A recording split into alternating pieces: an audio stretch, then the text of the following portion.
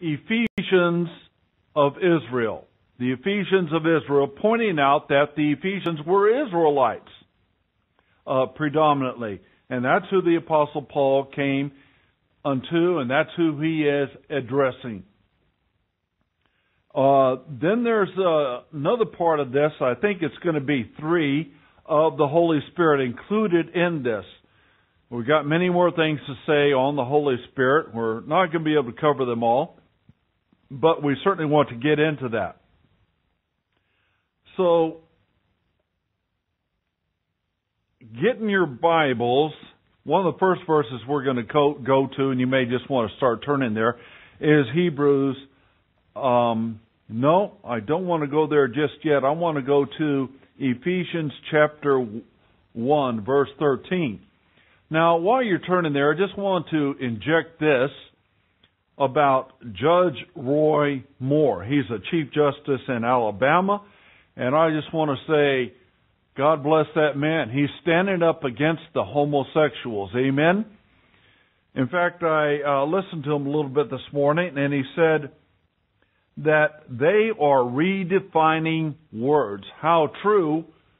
And he went into some other things, but he's talking about and explaining that this so-called federal jurisdiction over state jurisdiction is a facade.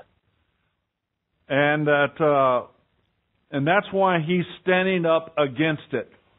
I just would to God that more people would come around him, support him by the millions, and just show up and let their light shine for one thing. Another is, I want to bring up something that's going to be, well, just hold on to your seats. All I can say is, let me finish what I'm saying first before you pass out. And that is, why isn't there more queer music today? Yes, you heard me correctly. Why isn't there more sodomite music today? You may say, and I'm with you, you don't want it. Of course we don't want it. It's unbiblical. It's ungodly. It's unrighteous. God's Word speaks against it clearly. But the world is telling us that they love it. My question to you is, do they really? Do they really love queer music? Let's just use one example, Elton John. Why, you hear his music all the time, but you don't hear any of his music about the homosexual love lifestyle, homosexual love music. And of course, let me add again, God, I'm thankful for that. I appreciate that we aren't hearing it.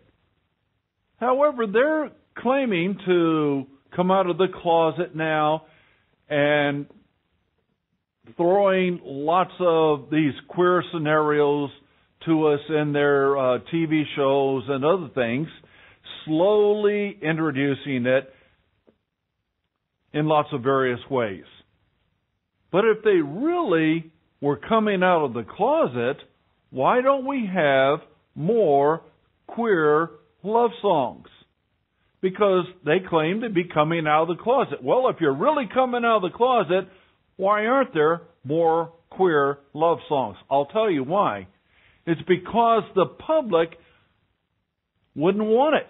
The public clearly does not want to turn on their radio and hear queer love songs. Would you like that? Of course you wouldn't. But they say we're coming out. No, they're not coming out of the closet. And they're not playing that because it would turn against them. At least I believe so right now. Now they can do what they want, pretty much are doing what they want and throwing these things at us and cramming it in our face and all that kind of stuff. But you think about what I just said. The reason they're not playing that kind of music is because the public doesn't want it. All right, now let's quickly move on to something else. Our topic today, which we're going to be dealing with the Holy Spirit again, but let's turn in our Bibles to Ephesians. And I was there, and I moved away. So I'm going to have to find it again. Chapter 1, and what did I say, verse 13, I believe. So hang in there. Here we go. Quote, "In whom ye also trusted, after that ye had heard the word of truth, the gospel of your salvation, in whom also, after that ye believed, ye were sealed with the Holy Spirit of promise, which is the earnest of our inheritance," Israel's inheritance, as we explained already in previous sermons, "until the redemption," the redemptive act of Christ upon the cross to redeem His people Israel. That's what this term redemption means and how it is applied. "Unto the purchased possession, unto the praise of His glory." We, Israel, are the purchased possession. And when we're looking at the Holy Spirit here, and the Holy Spirit of promise, it all goes hand in hand with what we're being told here, but it also goes hand in hand with the new covenant. Remember what we've read in Romans 9, verse 4. If you're curious what that says, write it down, go back and look it up again. But here in Hebrews chapter 8 and verse 8, which we've read many times before, it says,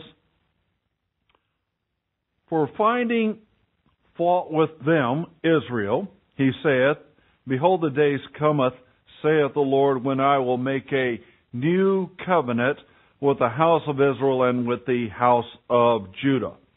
Not according to the covenant that I made with their fathers in the day when I took them by the hand to lead them out of the land of Egypt, because they continued not in my covenant, and I regarded them not, saith the Lord. For this is the covenant that I will make with the house of Israel. After those days, saith the Lord, I will put my laws into their mind, write them into their hearts, and I will be in them a God, and they shall be unto me a people." What I'm suggesting to you is that these verses are also concerning the spirit of promise. That this is how the Lord Jesus Christ is going to write His laws within His people's minds and heart. And I think a lot of people clearly miss that and the purpose of the new covenant. So many churches today are called the New Covenant churches again, and they misapply and take out of biblical context what the new covenant is, who it is written unto, which is Israel, and that it does include God's laws. We cannot proceed, we cannot have righteousness, we cannot have holiness, and grow nationally in the kingdom understanding and have kingdom principles if we push aside God's law. We can't do it. And the Bible doesn't take us in that direction, but Judeo-Christianity does. I want you to turn now, and we're trying to move rather quickly in this.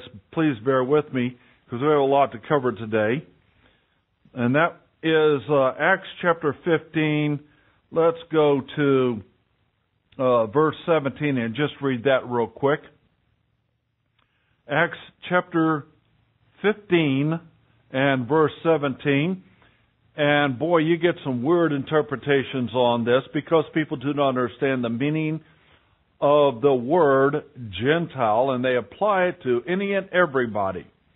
Well, here's what this verse says, and I want you to think on it and the way it's written. Quote, "That the residual of men," residual? What might the residual of men apply to? Might that apply to the divorced northern house of Israel? I'm suggesting to you, yes, that were put away in divorce by God Almighty. They are still Israel. They are still going to be brought back in the terms and the bonds of the new covenant. All right? Residual men might seek after the Lord. And notice this now, all Gentiles upon whom my name, notice, my name is called, saith the Lord, who doeth all these things. Again, we're going to focus in on the center part of this verse. And all the Gentiles upon whom my name is called.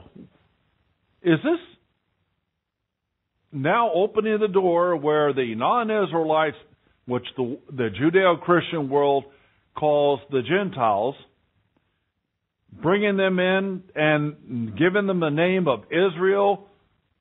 No, this is clearly, and especially the way that it's worded, unto the nations of the lost, divorced, regathered Israelites, the Gentilized Israelites.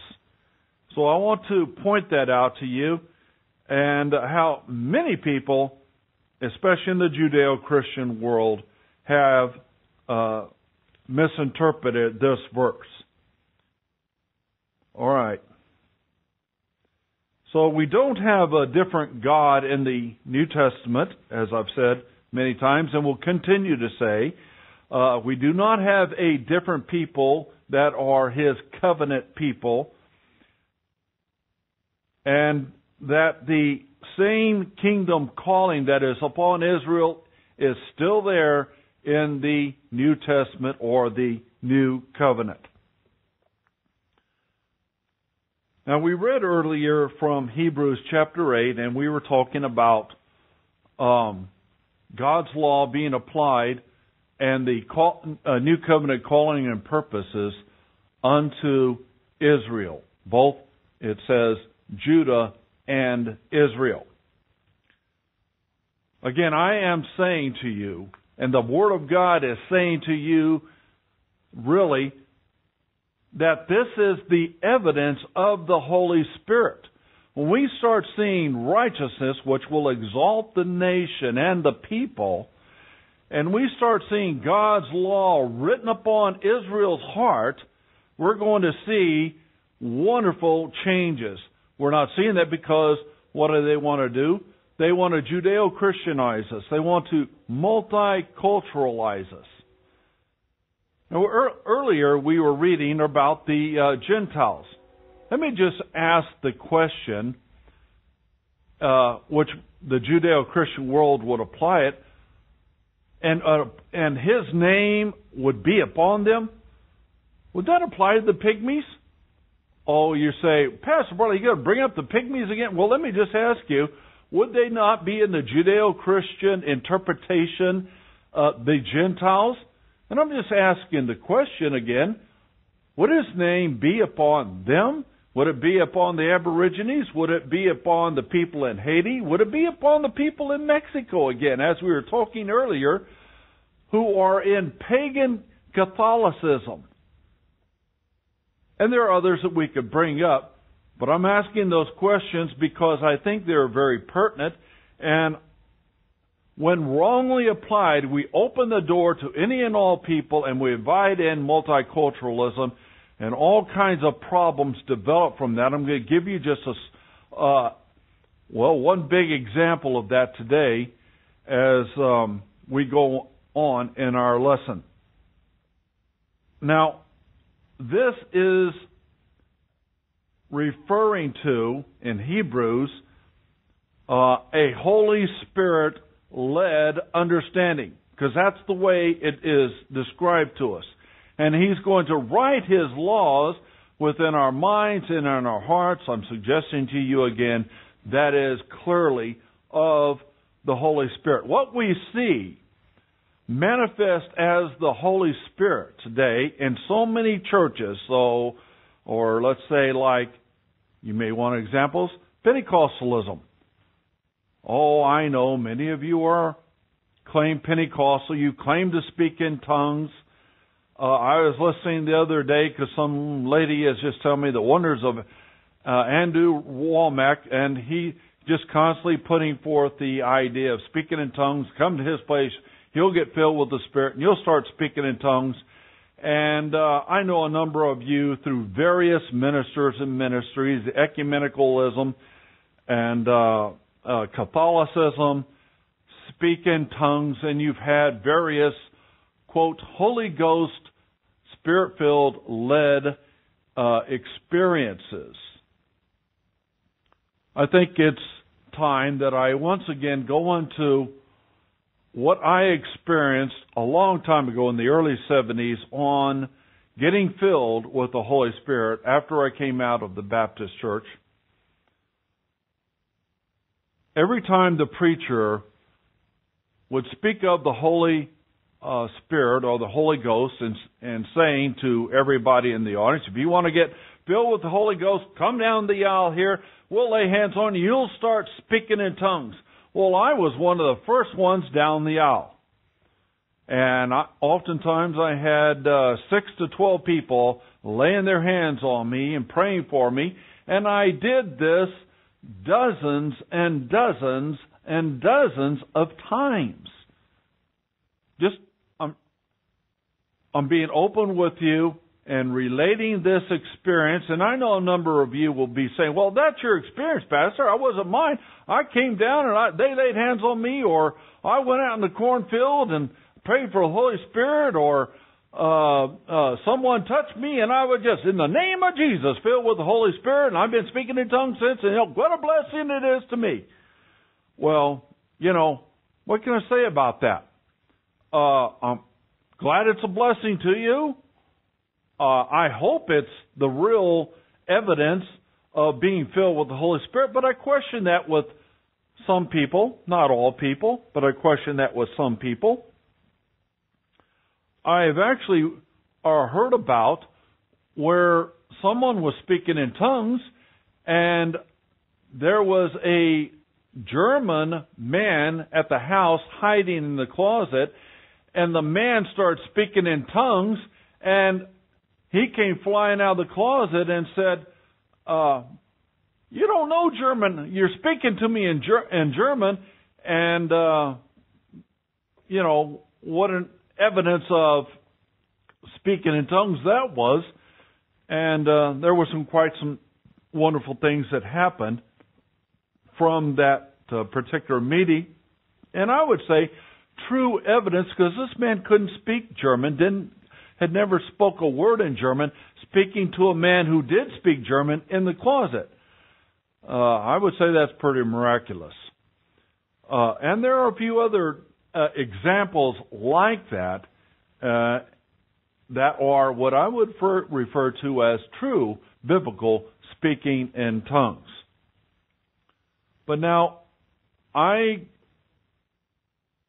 had gone down the aisle many, many weeks for almost a year and tried it in all kinds of various ways. And finally, one time, there was about 6 or so people praying for me, because if this was speaking in tongues, if speaking in tongues was evidence of being filled with the Holy Spirit, I wanted it.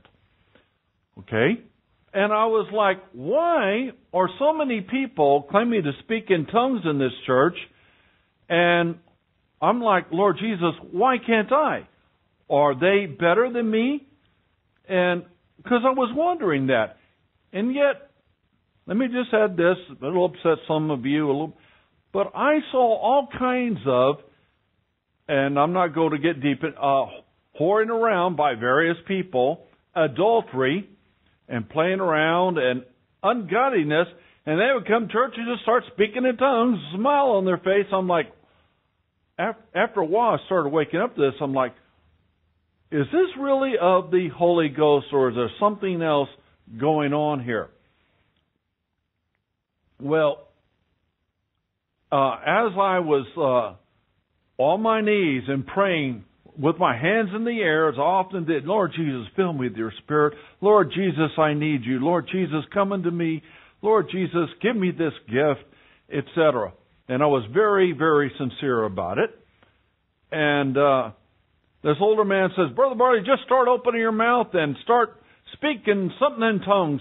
Just start speaking something in tongues, and the Holy Spirit will come into you, fill your life, and you'll have the Holy Spirit. Well, I started opening up my mouth and speaking some gibberish, or what I had heard the minister saying oftentimes, and all of a sudden they just started jumping up and down and hollering, Brother Barley's filled with the Spirit. And, well, I wanted to be one with the church. I liked that church fellowship. There were many good people there. And so I played along, and I went back and, acting like I'm one of them, acting like I was filled with the fruit or the gift of speaking in tongues. But when I sat down, I said to myself, Dave, you know that wasn't real. You know you're not speaking in tongues, that you don't have the gift of speaking in tongues. And I never spoke in tongues like that again. It was just that one time. Not that I didn't try, but it was just that one time, and it was just speaking what I thought were words that I'd heard from the minister again. So I continued on like that for a while, like I'm one of the gang, because now I speak in tongues. One night we were at a Bible study, and a good friend of mine was having there, and we went outside to talk, and it was dark, and we just leaning. And it was in Texas, and we were leaning on the wood fence post outside, and just talking in general. And finally, I just said to him, I said, Jim, I got to tell you something. He said, sure, Dave, what's up? I said, Jim, man, I'm a little bit embarrassed to say this, but I said, I do not speak in tongues. And I went on and related other things about that. And he just kind of stared out in space for a minute. And he turned his head to me and says, Dave, let me tell you something. Most people in that church do not also speak in tongues. And I said, what? Really? He says, I got to tell you the truth, Dave. I don't either. Jim, I said, you don't speak in tongues? And then he says, my wife, and he named some. I guarantee you, they don't speak in tongues. And I was just kind of, it hit me very hard in my heart. We talked for a little bit longer, and I just said, look, I've got to get away. I've got to go talk to the Lord. He and I got to have a serious conversation. So I got in my car, and I don't know, for about an hour, I didn't say anything. I didn't know what to say to Jesus. And finally, after about an hour and driving, and I don't know where I was driving. I just went for miles and miles. I pulled over and I said, Jesus, you know my heart. You know I love you, and I want to be filled with the Holy Spirit. But I said, there's something wrong here. And I think you know, and you obviously know it, but I'm no longer going to run and hide from this. If this is really of you, and this is really how you're filled with the Spirit, being told that all the time, and week after week, then I want it, but you can fill me right now. If you want me to speak in tongues, and that's the evidence, Lord Jesus, I just want you to fill me right now. Otherwise, if it's really of you, you can fill me whenever you want. I'm not going to worry about it anymore. But I don't think that this speaking in tongues is what it's all cracked up to be.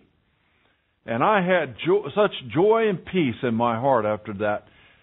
And I haven't run from it since. I remember another minister coming along years after the fact, and his wife spoke in tongues and was constantly rebuking him in church because he was speaking the Israel truth, and she wanted to make sure she shut him down. And there was this speaking in tongues prophecy war going on all the time. It's embarrassing. Everybody was just embarrassed for them and for the church and what was going on there. But one day he sat me down and, Brother Dave, why don't you just speak in tongues, Here, have a seat there, and I'll lay hands on you. I said, if you want to do that and you claim you can have me speaking in other tongues, let's go for it. And we talked for a little while, and he just started backing down from there. He says, well, I think we'll let Jesus handle that and let Jesus fill you with the Holy Spirit and on his own good time. I said, that's fine if you want to do that. But I'm telling you, there is something wrong with this movement, ecumenical, Pentecostal, Arminian, really, type of a gospel that is not right biblically. It's not really the evidence of speaking in tongues as we are being told. I believe if a person is reading God's Word, trusting God's Word, obeying His commandments, that's the evidence of the Holy Spirit. And if you can have peace and trust in the Lord Jesus Christ and have real biblical, notice I said biblical love, joy, peace, long-suffering, etc., and meekness, you do have evidence of the Holy Spirit. Now I'm well aware in 1 Corinthians, I believe it's 12, that the Apostle Paul gets into more details, and there's other places I know where it talks about speaking in tongues, and there's prophecies and things like that. I'm not saying there is not true biblical evidence in some of those cases in which people do have these certain gifts. I'm not sure who, but I do believe there is a problem in people just coming along and say, well, I have those gifts. Hallelujah, brother.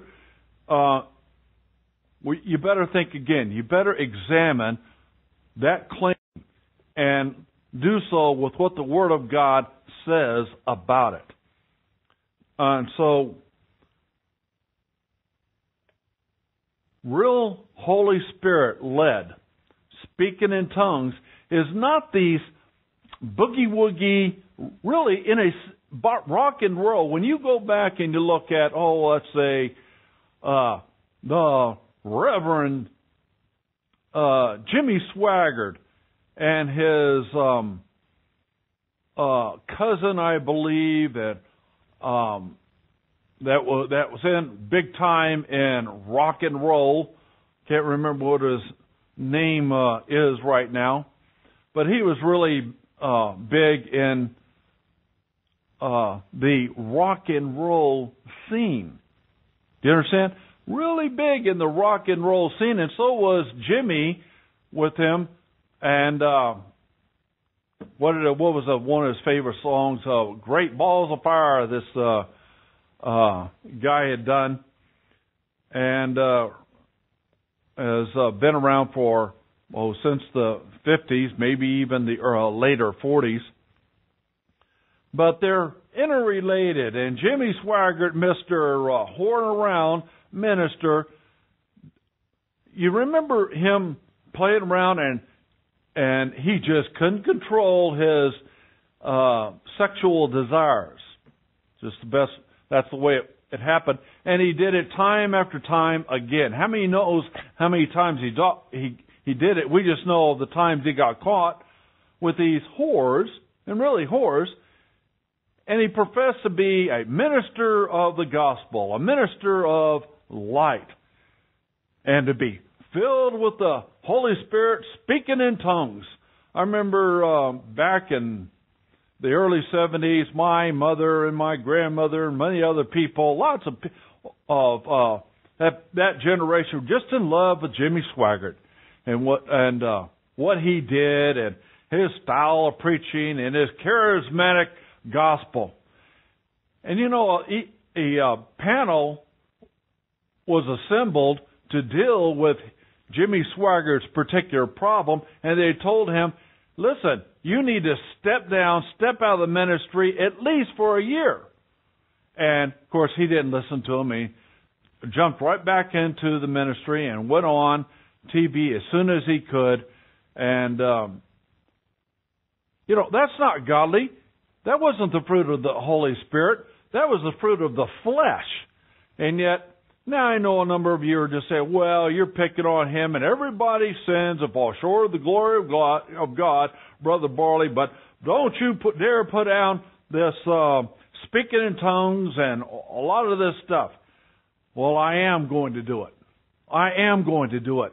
You're telling me that the Judeo-Christianity, and you're telling me that this charismatic movement and all that's attached with it is really Holy Spirit-led. You go into a lot of these charismatic churches today, you'll find the ecumenical movement, they are so multiculturalized. Now it's hard to find hardly any white people in a lot of them. And I'm going to get into that and explain some more on that. So you just hang in there, because I think you're going to find what I'm going to be getting into now here pretty interesting. So what I'm saying, so there will not be any misunderstanding this, I believe that 90% of what we see manifest in the Judeo-Christian churches is not true biblical speaking in tongues.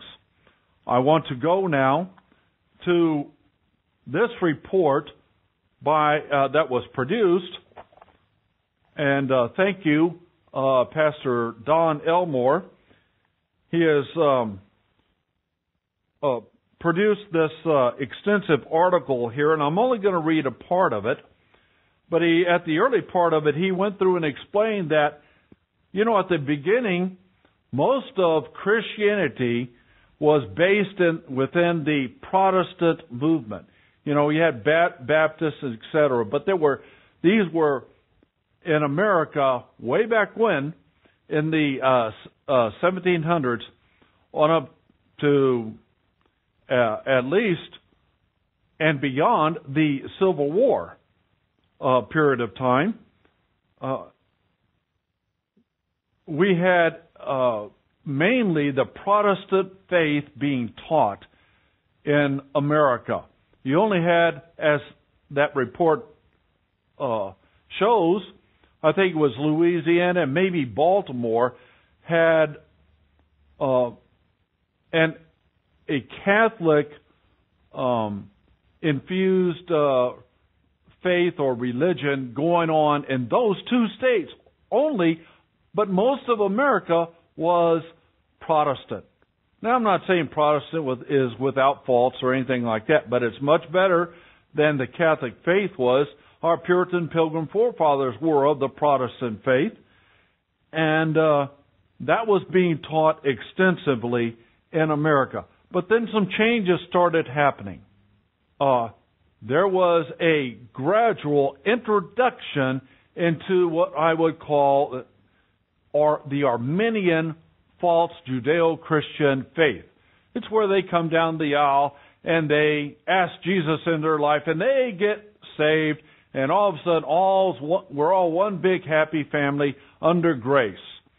And more times they would start gradually doing away with God's law, preaching more grace, and not doing any serious teaching on righteousness and God's laws at all. And they certainly weren't, as time went on, teaching anything about the biblical new covenant.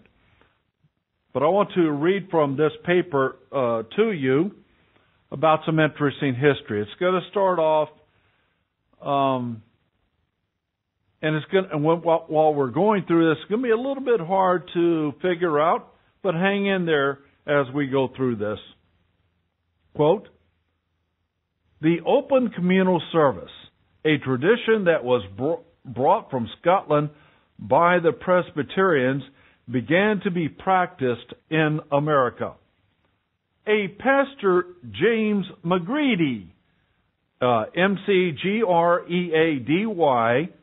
organized some of the first it soon spread to Logan County, Kentucky, and several other locations near the border of Kentucky and Tennessee.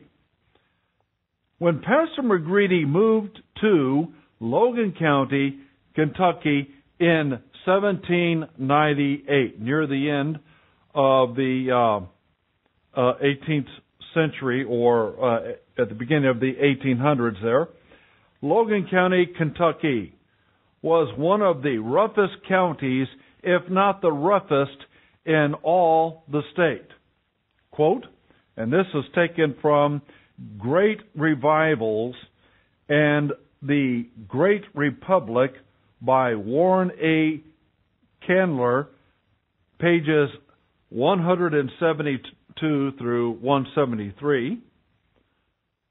Quote, the trouble was that no one on the frontier was designated to enforce the law, with the result that Congress could state the immunity which offers experience attracts as to an asylum.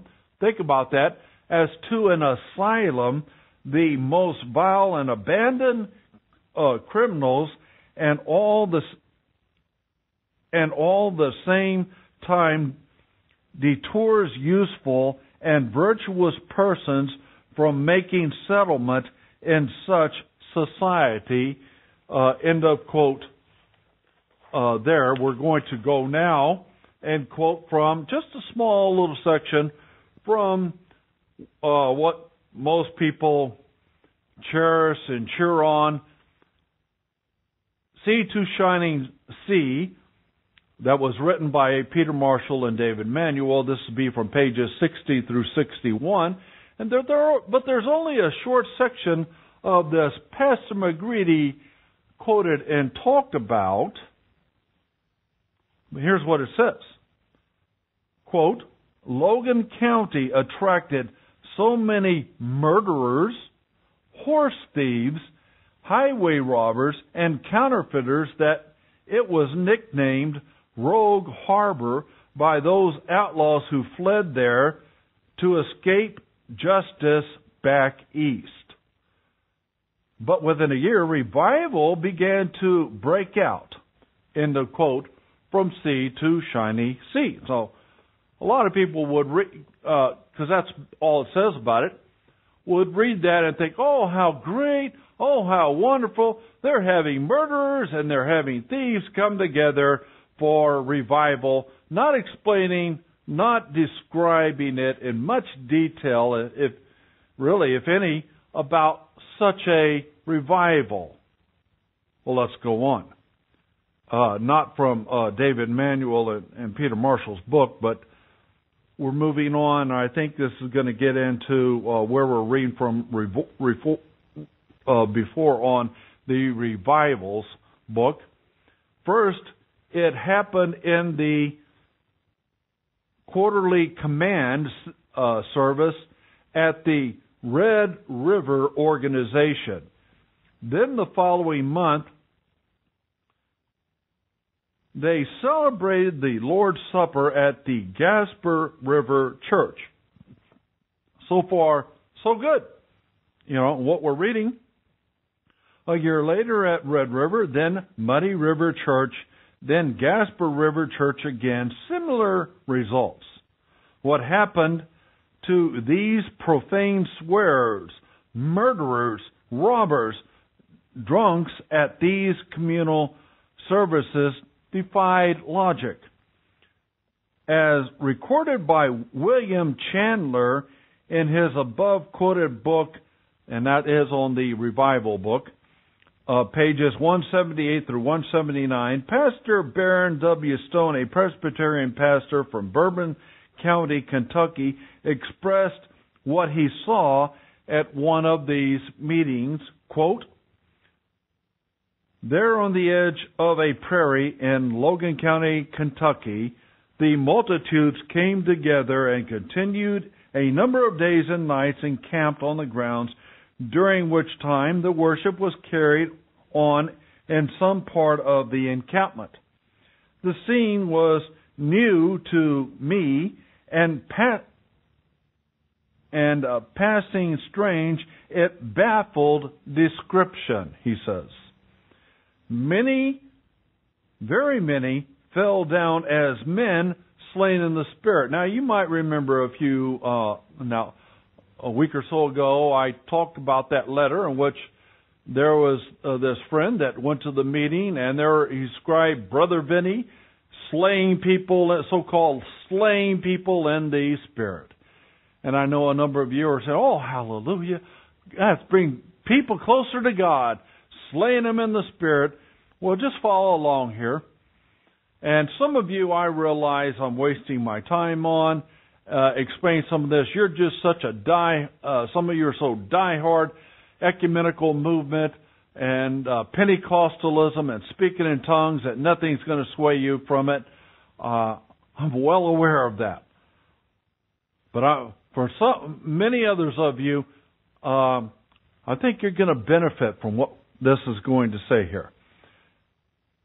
And continued for hours together in an apparently breathless and motionless state, sometimes for a few minutes, reviving and exhibiting symptoms of life by a deep groan or a piercing shriek, or by prayer for mercy fervently uttered. And let me flip over here real quickly. And it says, after lying there for hours, they obtained deliverance. And I know a number of you are, oh, hallelujah, you're saying to yourselves. Because it says a, quote, obtained deliverance. But it goes on. The gloomy cloud that had covered their faces seemed gradually and visibly to disappear, and hope and smile brighten into joy. I want to just add here that if you go to, and I've seen these on videotape and about shamanism, voodoo, and a lot of these tribes in Africa and these dancing frenzies and other trances that they get into, and they come out of their trance, their so-called trance and frenzies, with a smile on their face, new creatures, so to speak. Okay? And so, goes on to say, they would rise shouting deliverance and then would address the surrounding multitude in language truly eloquent and impressive. With astonishment did I hear men, women, and children declaring the wonderful works of God and the glorious mysteries of the gospel. All right? These are happening at McGrady's meetings that had not happened anywhere in America at any church meeting since at the end of the First Great Awakening. Word of mouth spread as to what was happening throughout Kentucky and the adjacent states. Since there were so few churches and fewer pastors, Presbyterian, Baptist, and Methodist, pretty much not Pentecostal, but Protestant, they continued to combine their churches in the special outdoor, notice it says outdoor meetings. Now, again, I got to stop. I know a number of you are saying, oh, I've been to those Pentecostal outdoor, man, that was wonderful. People were set free in the Holy Spirit. And this is what's happening here. Hang in there. Keep listening. That's all I got to say. Now, it says in these outdoor meetings, including both black freemen and slaves, also attended. I want you to notice, and some of you probably won't see a problem with this. There's a big problem in America with this happening. Multiculturalism is creeping in lots of different ways, and this is describing it back in 1799 and thereabout in that era. The attendees arrived in wagons, by horses, by donkeys and by foot. Thousands came from over 100 miles away and stayed for several days at a time. Music, preaching, praying with extraordinary enthusiasm and excitement soon gave way to something very strange.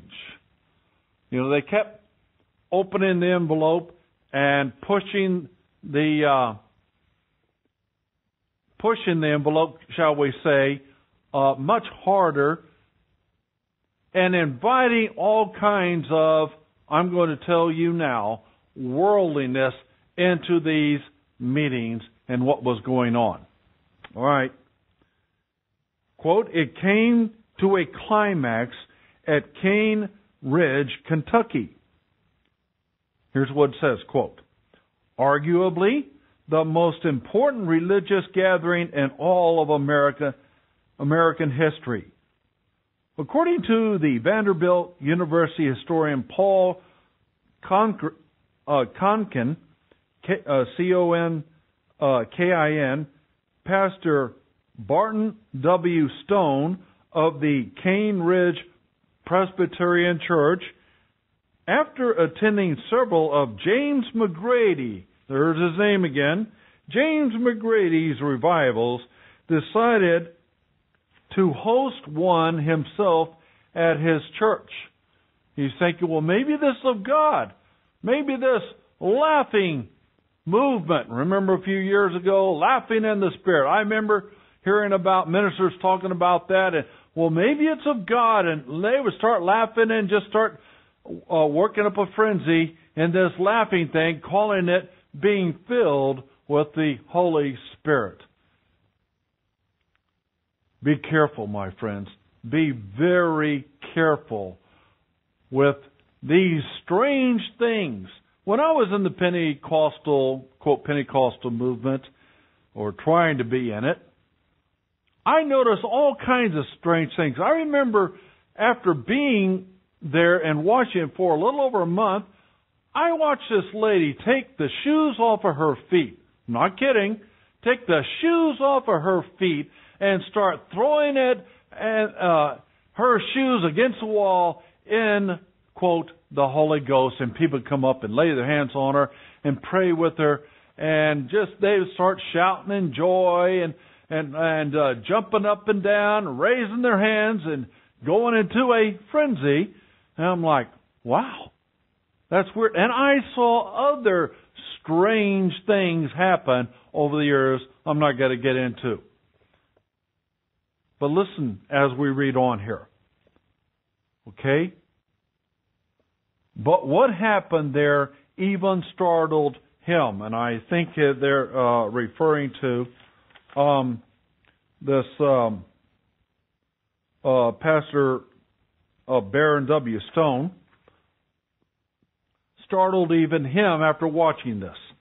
Approximately 30,000 people traveling hundreds of miles came to the campground meetings.